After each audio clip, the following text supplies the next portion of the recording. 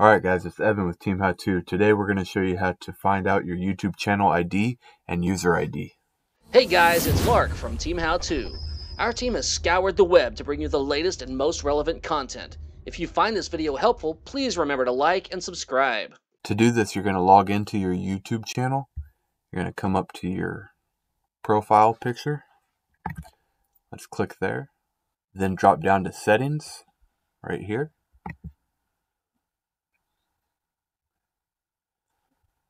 Alright, and then right here where it says view advanced settings, you're going to go ahead and click there.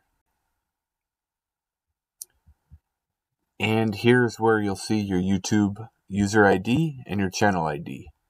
You can just copy the link, whichever one you needed.